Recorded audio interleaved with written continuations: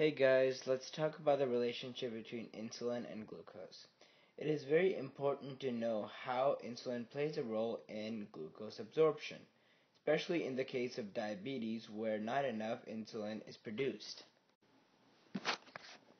So right here we have glucose, and glucose will be represented by the color green.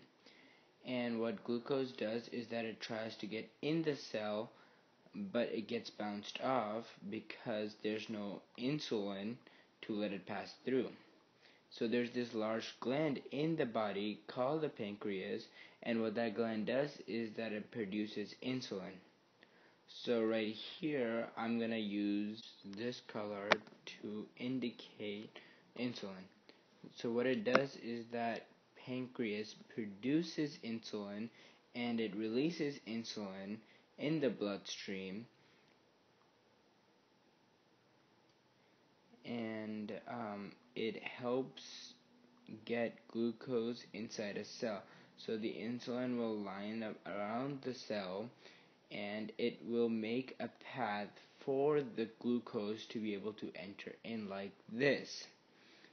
So once the glucose is able to come in the cell, then the glucose can be used for energy because you have glucose inside a cell, and glucose is the main source of energy for the human body. So I made another animation to help demonstrate how this whole process works better, and I'm gonna show you that video in a minute. So let's go to the next slide. Okay, so the green in this case is glucose. So basically what it does is that you have glucose, so pancreas is like, oh no, there's so much glucose in the bloodstream. So the pancreas releases insulin, and the insulin goes to the insulin receptors. And once they go to the insulin receptors, insulin's like, hey, dormant protein, can you go to the blood force? And the dormant protein goes to the blood force, and blood force goes to the cell membrane. And once it goes to the cell membrane, the glucose is able to come into the cell, and now the glucose can be used for energy. And yeah, let's go to the next slide. Okay, so now since you know how glucose and insulin work, now it's important to know how they work in diabetes. How does insulin play a role in diabetes? So in type 1 diabetes, you actually don't have any insulin.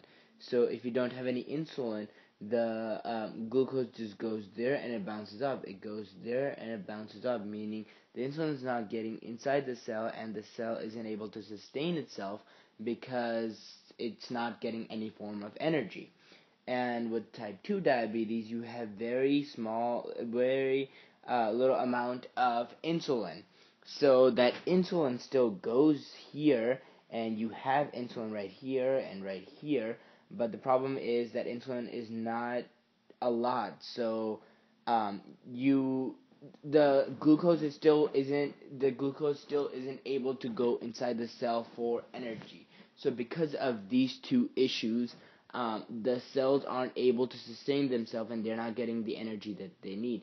That's why in a lot of cases, like in type 1 diabetes, you have to inject yourself with insulin, or in type 2 diabetes, you have to eat medication to jumpstart the insulin in your pancreas. So like when you consume food or whatever, then the glucose that you have in your bloodstream, the insulin can come, help the glucose gets inside the cell, and you just live happily ever after. Thank you.